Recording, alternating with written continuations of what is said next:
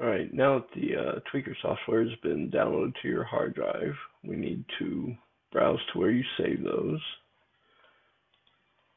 And XP users can skip this portion of it and jump in here in a minute.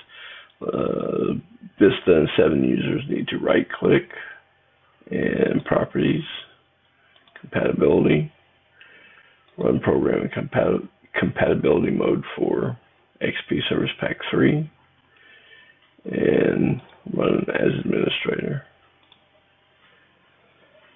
Okay, now XP users can jump in here, right-click, run as administrator, take all the defaults, yes.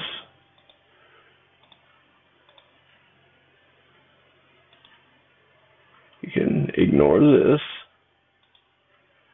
create, ignore this, and finish. That's the BDE install.